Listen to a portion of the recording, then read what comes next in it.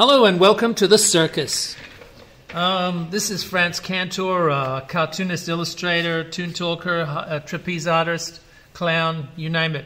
I'm here at the Australian Cartoon Museum and my guest speaker here is... Guest speaker. It's Jim Bridges. My co-conspirator, Jim Bridges, and you are the... I'm not the caricaturist, but he is. So stand by, he's about to do a caricature of... Julian Assange. Julian Assange. Yeah. This is, see if we can get him. Julian Assange, of course. We'll just do a quick little wiki explanation of who he is. I've done a little thumbnail sketch here of Julian. We'll talk about the construction methods and everything. I've kind of transposed that up into a larger sketch. He's got a round, blocky head. Well, we'll talk about that in a second, but Julian Assange is an Australian editor, publisher and activist who founded Wikileaks in 2006. In 2010, he came to international attention when he published a series of leaks provided by US Army intelligence analyst Chelsea Manning. So Chelsea Manning, I think, transitioned to born a male, and she's transitioned. So there's a lot of intrigue involved in all of this. Apart from anything else, the emails were incredibly frank and honest and full of, international intrigue, international grudges against people, like, I don't like this person's a jerk, and things like that. But, I don't know how or why they thought that email would be an appropriate area to vent your private musings. Usually, especially politics, it would never happen in J. Edgar Hoover's time. They would just kept it around because J. Edgar Hoover was a famous cross-dresser. They kept all that information at the water cooler. No, but he had more files on everybody else, so no one would dare to say anything because he had more dirt on anybody. But was he willing to use it, though? Of course he was, and he did. I didn't know that. Okay. Oh, yeah. They're all frightened of him. If he's not using the dirt, why would they be frightened of him? We must draw J. Edgar Hoover. He's got a very interesting face. We can discern quite a lot from him. This is Julian Assange's visage. Visage? At the moment. He came out of his confinement. Looks like he came out of a Western in that shot. Well, it's a beautiful publicity shot, isn't it? He looks very intense, very implacable. There's not a lot of creases and wrinkles and things going on in his face there. He looks very calm and composed, like a robot. It's like a zero, like a zero. It's like a, what? It reminds me of a zero pilot going in for the kill. Not stopping for anything. You're irresolute. Your adjectives are getting very pointed. Yeah, this is him, sort of again, tired and less weary. Less pointed. Yeah. So he has. We're going to work from this photograph here. So he has a beard, obviously. He's people that grow beards either do so for two reasons. One is, apart from being hipster, of course, that's really cool. It's really, cool, man. It's like the old beatniks in the 50s. But people who grow beards have got two complexes. One, they're trying to be Santa Claus, or the second one, they're trying to be Moses. And I suspect that this is the latter for Julian Assange. What, he wants to be Moses? Yes. The lawgiver. The lawgiver. Well, Moses, apart from the lawgiver, that's a Jewish term. You forgot... But he's more of the leader of men. You forgot the third reason. What's the third reason? Laziness. No. That's the main reason blokes don't shave, mate. No, I don't think so. This is a groomed beard. Have you ever grown a beard? I have. But this is a groomed beard, so it's not really laziness. It's a groomed beard. This is not something where soup already strainers... half the people have switched off. Because they don't like beards. No, your comments on beards. Well, I'm not talking about soup strainers, the ones that you see on homeless people. I'm talking, with bits of food left over from their last argument that they've had with someone. I'm talking about these sort of groomed, hirsute tales, these hirsute stories. The hirsute pursuit. Yeah. These are stories written in fur. Look, just get on with the drawing. And it's a big thing for a man to grow a beard. Beards are great for drawings because you can play with the hair, all right? Well, pencil and hair, as we've discovered before, is a very symbiotic relationship. But don't put in too much colour because it all looks like a wig. What? The wig? Yeah, well, the beard? who'd you draw? You drew Vaughan Bode and you coloured in his hair a bit too deep and it looked like a wig. Not a hippie. It's not a very good reference. Not that I'm criticising. Vaughan Bode. Not that I'm criticising. Heaven forbid. Yeah, well, he started Wikileaks, which is a bloody good idea. I mean, every man and their dog wants a leak. They want transparency in business government. and in government and in relationships and all this sort of stuff. Yeah, but usually government don't want transparency. Yeah. They call for transparency Yeah. on their way in. On their way out, it's the last thing in Yeah. the world they want. Yeah, the freedom of information is because is on their dartboard, you know. Well, yeah, but most of the time they'll be caught with their hands in the till. But you see, he published stuff that no one else would touch. Well, no one had the access. He had the Well, access. that's the technical environment he finds himself in. So, in the age of the hacker, you've got the ability of people to actually look at what you're saying in emails. So it's not just a case of like treason or something, or embarrassing the American government. The American government are stupid if they think that emails will protect them from scrutiny, because everybody knows that our digital footprints are footprints. They leave traces. Sooner or later, all emails come out. So all of the secrets, that's why I don't believe in Area 51, because if Area 51 happened, it would be of such important consequences to mankind. You would never be able to keep that under wraps. Never. Oh, so there would be no possible way. Part of you, the little shreds left of believing in UFOs. It doesn't. One doesn't rule out the other. UFOs might exist, but Area 51 doesn't. France had It can't. France had a column in a paper when he was in his teens, and he wrote about UFOs. It wasn't a column, it was a comic. It was a fantasy comic. It wasn't anything realistic. How old were you? 15? Yeah, 14. Yeah. For Simon Townsend's newspaper. Oh, that's right, he did a comic. Did a comic. No, he did a newspaper, kids' Yeah, but he newspaper. also did a comic, Simon Townsend. That was comic. different. That was Peter Ledger's comic in Woman's Weekly or Woman's Day. No, but they did a full comic. Yeah, not a full comic. Yeah, I've got it at home. It wasn't a comic. It was like a page or half a page in Women's Day, and that was Simon Townsend's Wonder Yeah, World. but I'm talking about they actually published a comic. Of what? Of that? It might have been reprints, I don't know. Yeah, I probably would. I wouldn't mind seeing that. I'm looking forward to what you do with his hair, although it's white. That's all right. I got a white pen. Yeah. So Julian has sort of like painted himself as a victim, and in many ways, I think he's, it's perfectly justified. I think he's sort of he is on the watch list, and they're trying to extradite him from prison, which he's serving for skipping bail, on a matter that was to do with extradition, which I think the Swedish government have dropped those charges. Well, but the English charge he was up for rape in Sweden, wasn't he?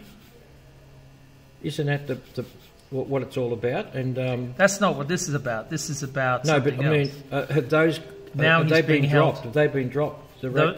Yeah, but while he was out on bail, he absconded and went to the Ecuadorian embassy. Oh, that's right. Yeah. That's why he's in jail. Yeah. Because finally they ran out of. Well, I think it's kind of excuses in the end to lock him up. But to wait for some kind of a extradition to happen, and this is like an unfortunate series of events in the Yeah, but I mean, for instance, you know, all my lifetime, if you met some young person and you asked them what they wanted to do, and they said they're going to be a journalist, oh, good on you, you know. And now it's... He didn't put journalism into disrepute. No, but... They did that themselves. No, but journalism is actually going down the gurgler for all sorts of reasons, not just because of the... no one reads them. No, but it's also because there's less around. There's less jobs. There's less papers. There's less magazines. There's less columns. And also in the old days, in war zones and stuff like that, you know, they I mean, now it's total war. You kill the reporters, you kill the journalists, you know, even though you've got press written on your chest, you know. You take them prisoners because you don't want them to say things about what you're doing, so you shut them down. Well, the communists used to do that in South America. They kidnap journalists, yeah, and then get them to interview them, and you know, lo and behold, Che Guevara be on the cover of Time magazine, Man of the Year. So, yeah, but hang on. I'm just saying that in a time when all these things are shutting down, all these, you know, I mean, all these news agencies are shutting down, you know, and there's less and less places. So more and more people are going online, trying to find their own sources of, you know. And this is where and then WikiLeaks comes along, and of course. They drop really big news, really big stuff that no one else is going to touch or no one else is prepared to touch. And so, I mean, we are entering a pretty fascist time. You know, if you study history, we're definitely it's the death row. It's the death rows of the empires, isn't it? It's the last kick, the last gasp of the empires. Well, I'm talking about democracies. I'm not talking about. Yeah, but part of democracy is transparency. Yeah. So WikiLeaks provides transparency, whether you like it or not. You know, that's what democracy is supposed to do. So he's caused the American government a lot of trouble. Yeah, by being transparent. That's right. So they want him, and if they get him, he'll never get out of jail. So I think it's pretty important that everybody gets behind the program papers. To actually get him released, and not just because he's Australian, you know, and looks like some cowboy. You know. Well, it's partly because he's Australian, isn't it? It's not like I mean, we don't like our citizens locked up. Look at the Panama Papers, you know. The Panama Papers. Well, yeah, from the 18. No. It happened last year, or about 18 months ago, when all those papers of all the dealings, tax dealings, and of all the rich all around the world were published on Wikipedia. You know what I mean? There's just thousands, and so people actually they saw stuff that they didn't like. That they didn't. They sort of guessed, but this was proof. You know what I mean? So it's all important stuff. Well, you know, the middle classes get to see how people implicated, like the thousands and thousands of people with their money in the Seychelles Island, not paying tax, companies, all that stuff. Well, that's an invaluable. But you see, you know, it's the old idea. If you shoot the leader, who replaces the leader? Well, you win the war. You know what I mean? Which is a pretty good reason why when you're having a battle, the leader's still on the hill at the back, you know? Yeah, but isn't it like no matter who you pick, they're all going to be corrupted because that's what power does. And human nature is the fact that, you know, power corrupts absolute power. Well, a lot of hackers actually probably thinking they're doing a great job because they are in a way. I can't see a problem for transparency. Well, information now is power. Information. You know, if they're angry about being transparent and being outed for not liking people, you know, in emails, they shouldn't bloody write the emails in the first place. Don't think that in a digital world that these things are sacrosanct. They're not. Your emails. It's digital information. This is a digital age. If you don't like it, don't live in this age. Go back to the invent a time machine, go back. Would you regard that as a weak chin, your drawing? A weak chin, Yeah. because it's... You've heard the phrase, a weak chin, haven't It's you? subordinate to the rest of the face. Oh, okay. The dominant feature is the centre of the face, Yeah. which I've actually produced here with He the hasn't nose. talked about the T-zone yet, folks, or the source of light. Well, I had coffee. I didn't have tea today, so... Oh. Yeah. Oh, well, that explains everything. No, it doesn't explain nothing. We'll talk about it in a sec. Do you want to do the T-zone? And I will. I just want to get a handle on this verse. Get a because handle I'm on not, I'm not Well, convinced it that already I'm looks like getting a him. likeness. It already looks like him. Well, thank you, but I'm still not convinced. I'm. Oh, you know good. what? I'm glad I you're love, not convinced. I love. But we want transparency with this drawing, all right? I love. Full transparency.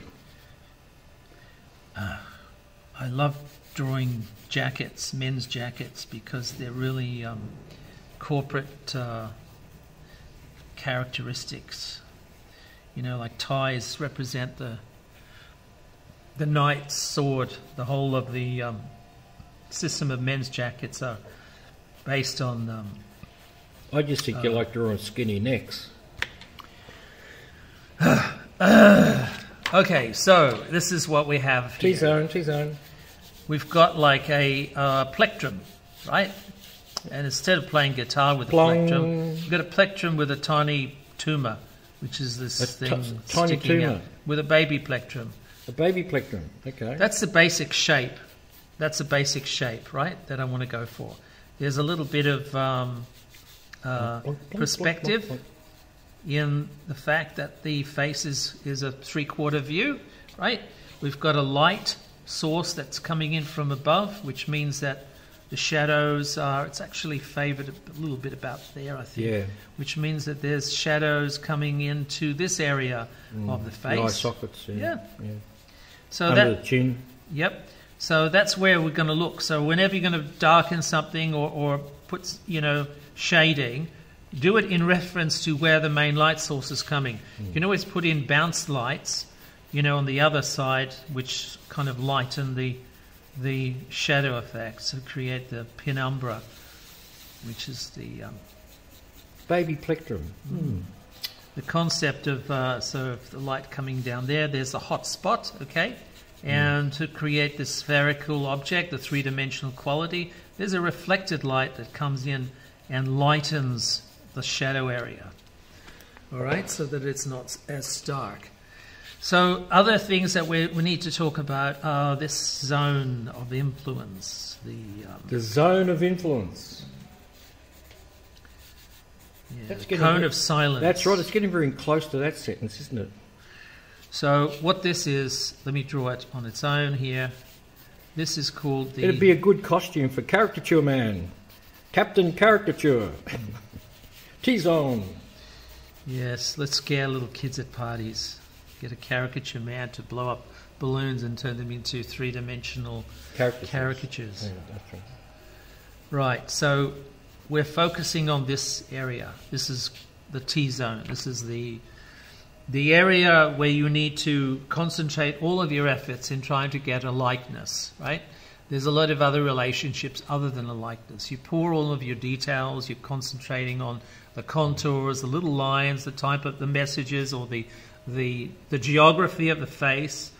All of these things are honed into one area, which is this shape here, the T-zone, which encompasses the eyes, the nose, and the mouth. The relationship between all of these things, whether you do them bigger or smaller, irrespective, right? It's very, very important to remember that everything has a relationship. So there's a relationship between the eyes, the nose, and the mouth. Yeah, and that could be proportionally. That could be, the accuracy or the recognition could be tied to the accuracy of the proportions of those elements, of the features. It could be tied to the details, like the wrinkles around it. It could be, tied to muscles that push and pull on the face across the skull. There are a lot of different aspects about it, but thinking and concentrating into one area is very important for the face. So don't think about, once you've created the basic structure of the face, thinking that, you know, all things are made of simple shapes in order to get some form of quick response down on the paper. It's a lot easier to do that than to create something that's more formative and more detailed straight out of the gate. You know, if you try to simplify straight away, you get a better response quicker. It's all about speed and zeroing in. So caricature is a little bit about just, simplification, which is this, right? Simplifying the shapes. It's also about exaggeration. So once you've got these parameters, the goalposts set, then you go into play. Play mode is using your investigative journalism. Play mode. Okay. Yeah, it's to create a lot of the narrative, the story, the fun which zone. is told by all those little details. The fun zone. Yeah. Fun zone. Okay. So it's a lot of fun. So let's go in and see what we can do, what we can find with these details now that we've established some form of goalpost. It's kind of a tight caricature, this one. It's sort of like getting, for me, a lot of it into the area of portrait rather than distortions, even though he's got a big nose in this picture. I think it's kind of, you know what I might do is just establish a highlight, because the eyes are getting very dark here, and I think it might benefit from a little bit of help. There's a reflected light in the eyes that are coming in from the side. Also going to put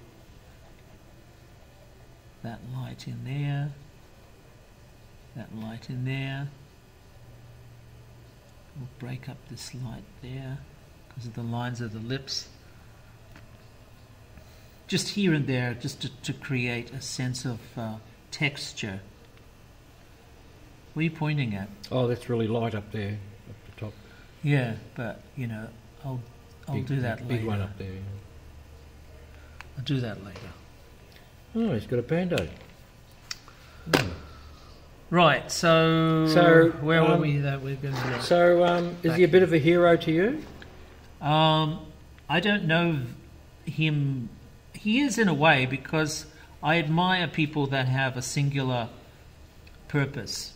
His purpose is very, very much a self-driven, like almost a dare. Like dare me not to tell, the truth, the whole truth, and nothing but the truth. Oh, they're not scared of you. It's what you represent.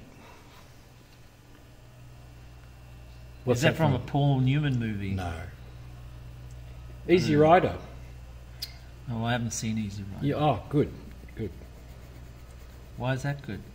It's I'm probably going to say. Well, it made a lot of money. It made a lot of money, but it's, I think it's. He didn't make it. He didn't? Oh. No, God. Who was it? Where do you get your information? Peter Fonda and what's his name? Oh, they made it themselves. Yeah. What's his name? Oh, God, the guy who was with him, the director. That guy. That guy, yeah. They got on. It was the first road movie so much they just went out on the road to make a movie. Ah. So Jack Nicholson was in that. Well, they picked him up. Yeah. And he gets killed. Cool. Okay. And he's talking about the hippies. He's talking about these two, and he says, "Well, they're not scared of you. It's what you represent." Anyway, I was just jiving on what you were talking about fear and that, Well, information is power. And obviously this guy's got a lot of power because of the... Information. Yeah. And he just doesn't put up, one fact about one person. He downloads the whole computer. And like, as I said, the Panama Papers, there were thousands and thousands of people and their financial details. Yeah. All went down online, Well, you know, there's a lot of stuff, I mean, putting spies at risk and soldiers at risk by publishing. Well, that's what they say. I mean, I don't know if that's quite true. dangerous. I mean, you know, they probably just pull the spies out. I don't know. I mean, what was that? Hopscotch. Remember that film Hopscotch? With Glenda Jackson and not Lemon, Walter Matthau. He's a spy, and a new boss comes in and they downgrade him. So he gets cheesed off with this boss. So he decides to tell the truth, and both sides, the Russians and the Americans, are after him because he's going to tell the truth. Yeah.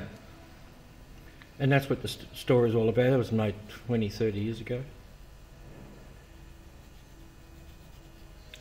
Yeah, but it's a dirty business, spying. I mean, it's just. I mean, every country. I mean, we complain about, you know, China and all these countries spying on us, but we spy on them too. It's a, you know. Yeah, it's a two-way deal. Yeah.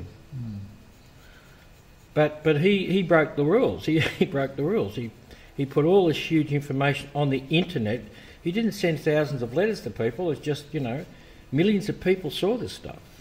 Well, I think the thing that they were most concerned about was the public seeing it. The public are the one person you don't want to see anything. Yeah. Because the public are the people that you have to keep always in the dark, like the mushrooms. Yeah. If they're not, then the whole system goes to heck. Right? So, you know, it's like it's our version of Animal Farm. Where the bunnies, where the idiots, where the horse and the poor animals that are subjugated by the pigs. The great unwashed. The proles. So, you know, I mean, not to put a fine point on it. So besides information itself is not communism. Doing this drawing, knowing the truth is not communism, because the truth exposes both the communists and the corrupt people in our system. That's what it's designed for. Transparency. It can't be a bad thing. It has to be a good thing. Has to be. Well, some people can't handle the truth, you know. Yeah. Especially in personal relationships. But, you know... But they're the politicians shouldn't have personal... The truth will set you free. Politicians are people working for us, so they shouldn't have... there shouldn't be private life for them. They're public figures.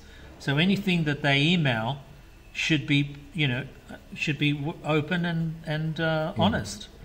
Otherwise, for what? What are you doing this for? Who are you in business for? Yourself? Yeah, Aren't but you the in average business for the person now person? doesn't have access to people in power. You know, the big companies, they have their people who go and do all their schmoozing and trying to get their influence and all that sort of stuff. But the average person can't just...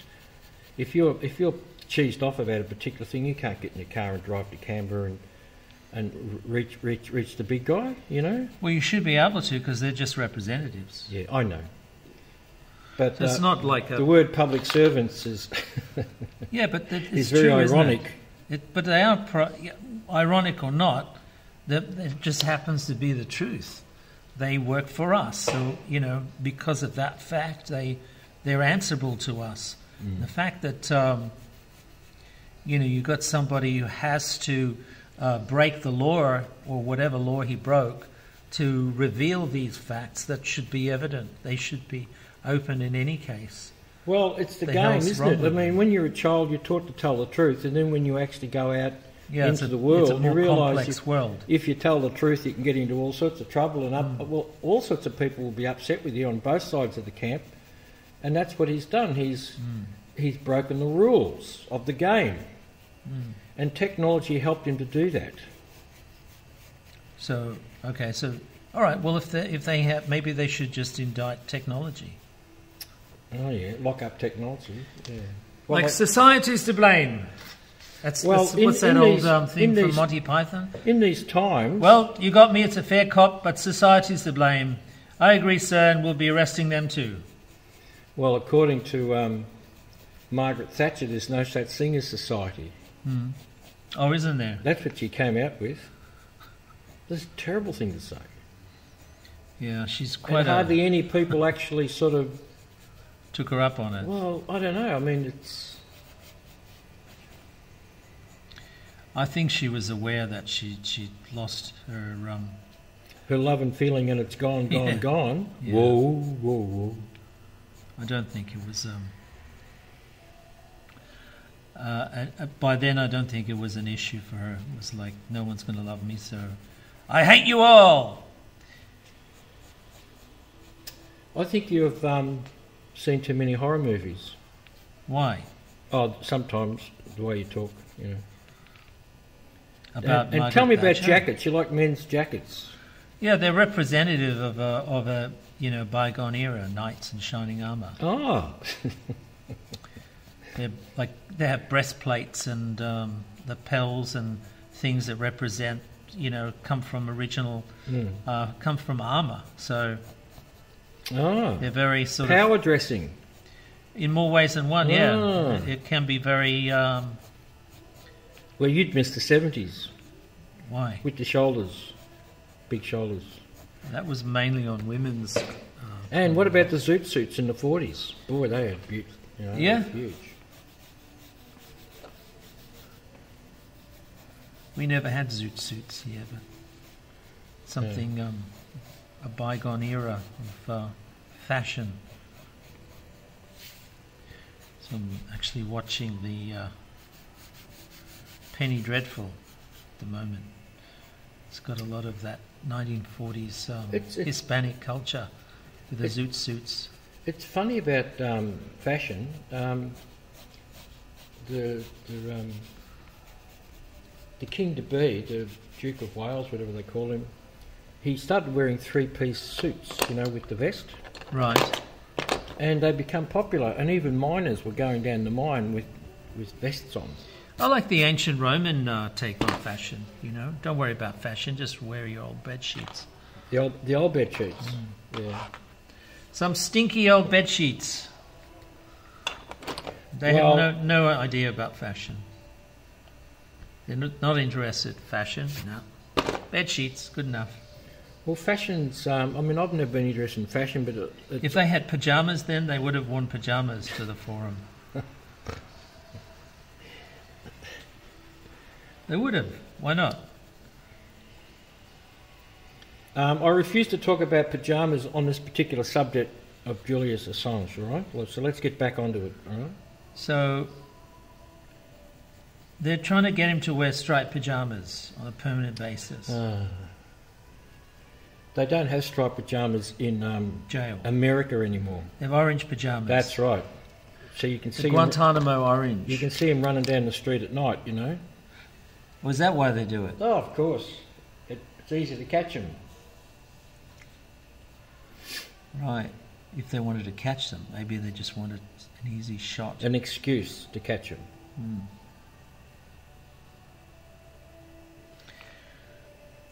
He attacked me, then why has he got 16 bullets in his back? Who? Oh, that's what generally happens, isn't it? So, I wonder how history would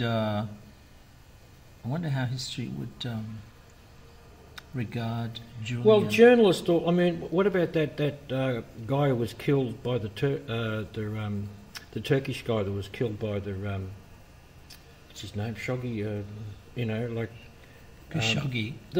He was in the embassy and they the Saudi Arabian. Yeah, thing. and they chopped him up. Journalists are in trouble. They need to be shut down in this world of power. Well, you know what? It's. He's not going around the world. This guy, he's not going to war zones and all that sort of stuff. But no. He's doing more damage by putting his stuff out than someone who's on the scene of the war and then again writes how it is. If they're not transparent, which they're supposed to be, then there wouldn't be a problem. The problem here is not that he's outing all of these people. The problem is that they shouldn't be. They should already be out. These people, these politicians, are servants. They have no right to have private emails saying, things that they don't want the public to hear. They don't have the right to do that. They don't have lives the way we do. We have private lives. These people are elected. They forego their private life for their ambitions. So, they shouldn't be upset by him talking about them or saying what their emails are. If they're embarrassed, don't write the bloody emails.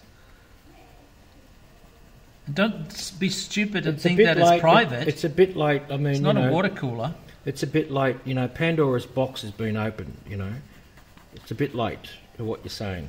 Well, I don't think that they're stupid enough to do it anymore, are they? They continually do it. People are people, and they're still being found out. You've got human nature here, mate. Oh, you're definitely going to do it. I guess it's kind of, it's sort of,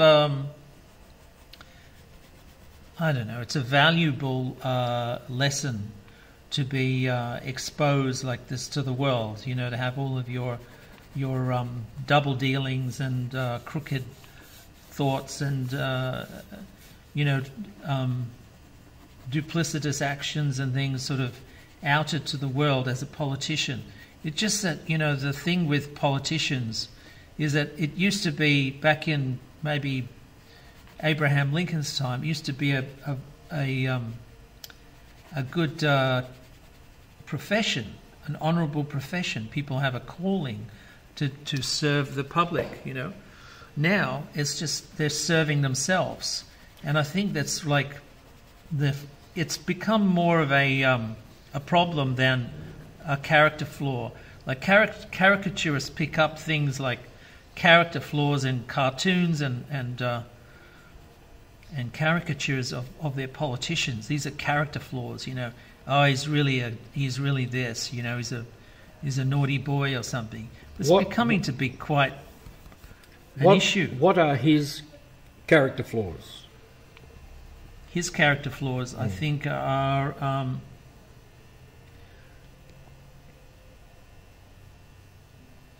there seems to be a lot of there's a lot of internal thoughts here. Is actually coming out to be quite very strong personality, very strong singular personality with these lines. There's a lot of conflict going on in his head. But there's not so many lines around his mouth. So there's a lot of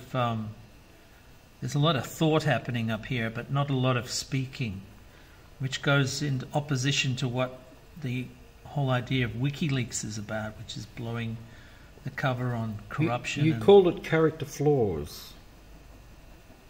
Flaws. Well, characteristics. Oh, okay. I think politicians have character flaws. And people say, oh, well, they're only human. We didn't elect humans, all right? We've elected people that are supposed to serve us and do the right thing. If we want humans, we'll go and elect somebody else. We don't want humans, yes. We don't want humans. That's right. You don't want politicians to be human. They have to be perfect because they represent us.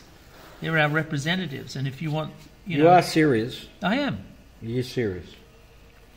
Now, what do you really think that politicians have a right to be corrupt? No, but I mean, or to be human. They're in a position, and anybody in that same position can, it's like fame. Most people don't survive fame. It destroys them. Yeah, but that's just an excuse. But that's an excuse because we have elected them. But you have to be really, really, really strong to go into it. I mean, there's no test. That's another thing. Who was it? Was it Plato or Archimedes or somebody actually wrote down what you need to be, what characteristics you need to go into politics? I think it was, I can't remember, but he wrote a piece about what you need, and a friend of mine who died a couple of years ago, Noel told me that there should be a school to train politicians. On how to fool people? No, on how to communicate for a start. But you see, the thing is, whenever a politician is being interviewed, straight away you can see he's got the brakes on because he doesn't want to let certain information out. Well, because there's that joke, how do you know when a politician's lying? Their mouth's moving. I mean, we laugh at that, but at the same time we're crying because, these are somebody that represents you and supposed to serve the country. Instead they're not. They're crooks. That's what you're inferring with statements like that. No, well, he said that politicians should be trained. Yeah. They should be trained. Right. Anyway, look, let's getting back to the drawing. Now, you're drawing Julian Assange because you think you should do him, right? Yeah, he's a public figure. Right, yep. And we want to expose him in many ways. You want to get his story out, right? Yeah. You don't want people to forget him. So you're doing a drawing live on Facebook. He's a very complex... And hopefully you want people to look at it and then actually do something about it, maybe. What are they going to do about it? I don't know. That's what I'm saying. The role of a caricaturist. I mean, are you making any difference to his freedom? I wasn't elected. No. But the role of caricature. Do you think, as an artist, do you think you've got any hope in hell by influencing the situation he's in by doing this drawing and putting online? Well, no more than anybody ever mentioning him. All I'm doing is mentioning him. Yep. But I'm talking about, the drawing process. So a little bit about the drawing process. When you draw somebody... You're talking about his character, because I don't talk about character in the news. I can't help but do that when I draw somebody. Yes. It's part of the whole thing that I do, the process of here. You're drawing things and you think, why is that wrinkle there? What's that wrinkle saying to me? These are things that tell stories about who the subject is. I'm getting at the fact that, do you think doing a caricature of someone like this in the present situation on the platform that you're using is a political... it's a political statement? Is it? I don't know. Maybe. I don't. Do you want it to be? Do you want it to be? I don't have any particular impressions of Julian Assange, whether he's this or whether he's that. I'm just focusing on this story of his face, and because he's in the public eye, he's as he's an Australian, and he's got an interesting story, I think. Okay. And that's what I'm trying to focus on here. Yeah, okay. I'm not telling you that you should, set Julian Assange. I'm not using this as a platform to air my views personally one way or the other. I don't have any views really on him other than, maybe he's, a victim in this. Maybe he is, I think it's something worth considering. A sacrificial perhaps. lamb. Well, I don't know whether sacrificial lamb is the right word. I don't think we're in that. Is he a scapegoat? Is he a scapegoat? I don't think we're in that sort of bad, situation, politically or socially. But I think there's certainly a lot about him that we should be alarmed about, which is the fact that he could be a victim for speaking out. And if that's true, what does that say about us as a society? Why are our politicians so intent on suppressing someone like this for speaking out and embarrassing them? And the fact. Well, I mean, they would say they can't get their job done if some news gets out and then they get 10,000 calls, phone calls. Well, here's a good idea: quit if you can't get your job done. You know, if your whole job is only dependent on suppression of information, what kind of a job is that? Tell me how that serves the public good. Doesn't. I can't see it serving the public good. I still think this is the age of information. This is the age of transparency. So they don't like transparency. Who also doesn't like transparency? Criminals. They hate transparency. They really, really hate transparency because they don't want to get caught. You know, politicians hate transparency, crooked ones, because they don't want to get caught. They don't want to get caught with their hand in the till. Someday you're gonna get caught. Someday you're gonna get caught. So, I think, you know, the fact that somebody is, you know, being chased for outing all of these, you know, disreputable behaviour by politicians, kind of speaks to the fact that you've got a lot of issues with transparency, and otherwise it just wouldn't be an issue. It wouldn't have happened. It would not have happened if you behave like a proper human being rather than some secretive dickhead, you know, writing bad emails about people and things, secrets, and call them secrets. That's the other thing too. You know, keeping secrets from the public is wrong. It's just, you're a public figure. The hell, why have you got secrets? We don't pay you for secrets. We pay you to get a job done. So, you're now that I've done, using up a lot of white there. What's that mean? He's telling me don't paint the background. No. white. I'm just thinking how, compared to what you normally do, using up a lot of white. That's all. Yeah, well, he's got very white hair and well, he doesn't skin. spend too much time under the sun lamp, does he? Well, it's pretty sunny in Ecuador. Because he's not in a room in London. Because he has this pale complexion, like a what was that movie with the kids with the white hair? It was based on a book called The Bedwitched Cuckoos. George Sanders was in it. The Dam. Village of the Dam. Yeah, Village of the Dam. They had green hair. Oh no, that's another film. The girl with the green hair. Yeah, that's right. It's based on. That's a very good film. I saw it last year. It's very short. It's very good. It is. Barbara Shelley. I'm showing my love of Hammer films. So yeah, Sir Julian, his Sir Julian. Okay. He can't be. Will he be Sir Julian? Time will tell. Be a long you've time, already though. knighted Shakespeare. I have. The other day. Well, sure, Sir Will. Sir William. Do you think that if Shakespeare was alive today, he'd write a play about Julian Assange?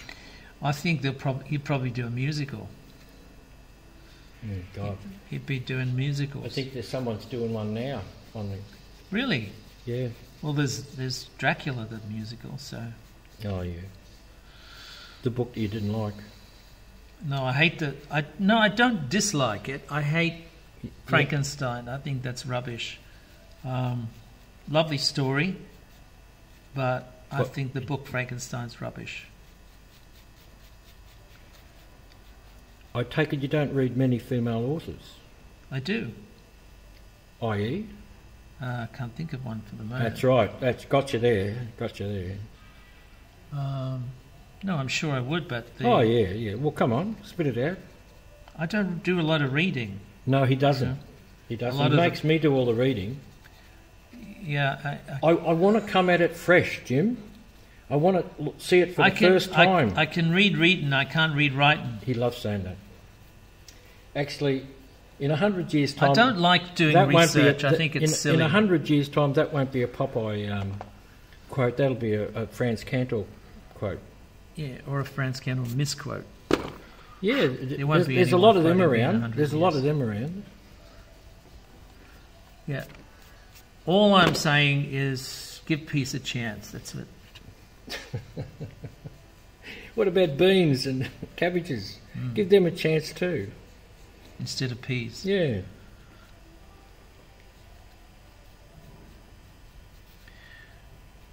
Very interesting face,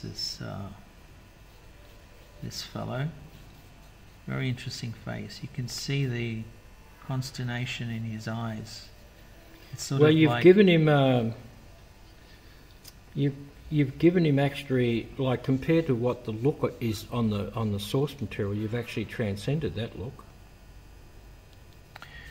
Well, he's just very interesting. He's just a very interesting man. You can see all of the pattern in the complex wrinkles in his head. So there's a lot of conflicts going on. But again, you know, the lack of wrinkles around his mouth means that he doesn't talk a lot. So he thinks a lot and worries a lot. Yeah. At the moment, he's worrying a lot. But I think you know, there's a certain arrogance in his... arrogance. Yeah. There's a certain... Well... I like the Marilyn hair you've given. I'll just explain a little bit about this. In order for people to excel at something, they've got to be single-minded. And that's what he is. So he's very good at what he does. He knows that. And I think it reflects it in his face. It shows that in his face.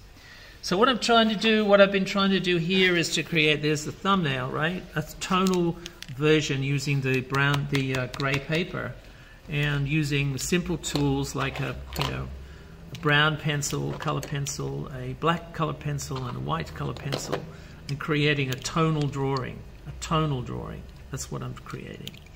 A little bit of help from brush pens and white markers and stuff, but you know, basically it's a tonal exercise. With a little help from his pens. Yeah.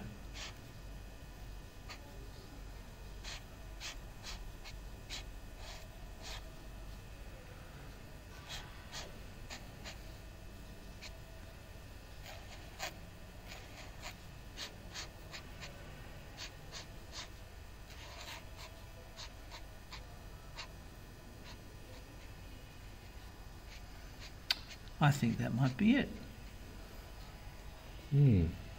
So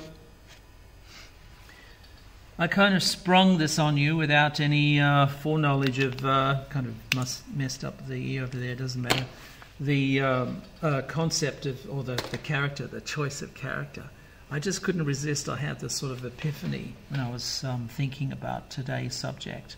I hope you guys enjoyed it. It's a very it's a challenging subject because there is a lot of well, you've inspired me because I think Tom Rainer and me are going to have to put out in our magazine Cartoon Muse. We'll have to do a caricature session with a whole bunch of people and how they draw. Well, that's good. The thing about the reason why I'm doing this is because, you know, you should think about him, just research him, you know, find out a little bit more about him. It's not all what you hear in the media, I'm sure. There's a bigger story to be told here, and you know, and if we can sort of think about that, that's probably a good thing.